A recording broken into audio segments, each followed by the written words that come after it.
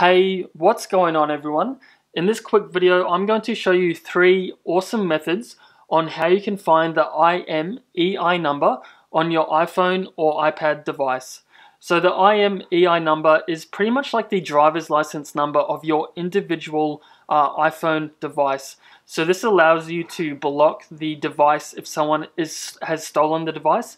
And also maybe you're looking to buy a used iPhone or iPad and you're just curious to see if it's maybe been stolen or blocked or if there's been any other issues with that particular device. So once you do have the IMEI number, you can pretty much search for the history of that particular device using specific tools. So I'll link down below for some of these tools where you can actually search for the IMEI number, and this is really good if you're looking to buy an iPhone. Alright guys, so I'm going to get stuck straight into the first method, and this is by far the easiest, and this is just to go into the phone app on the iPhone itself. Now once you're here, you just want to search for *#06 and then hash again, and then this will automatically bring up the IMEI number of your iPhone or iPad device.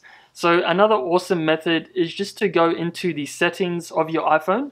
So just go to the settings app and then just scroll down to general. Now once you're in here, just go to about. Now I just want to scroll down, and then again I can see my IMEI number for this particular iPhone as well. So for the third method, I'm actually going to go ahead and remove the SIM card tray, as if you actually zoom in and look really closely on the tray, you can actually see a really small IMEI number there as well. But just as a side note, I would try and use these 2 methods first to try and verify the kind of identification of the iPhone, as the SIM card can actually be swapped out if you're looking to buy a particular iPhone. So I'm just going to go ahead and remove the SIM card tray now. Alright guys, so I've gone ahead and removed my SIM card tray, and I'm not sure if you can see that. I'm trying to be as still as possible, but you can actually see the IMEI number directly on the SIM card tray itself.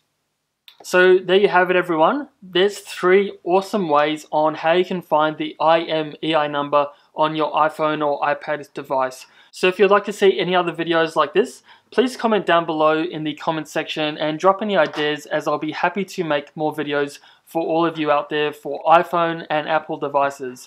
So as always, thanks for watching. I'll see you all in the next one.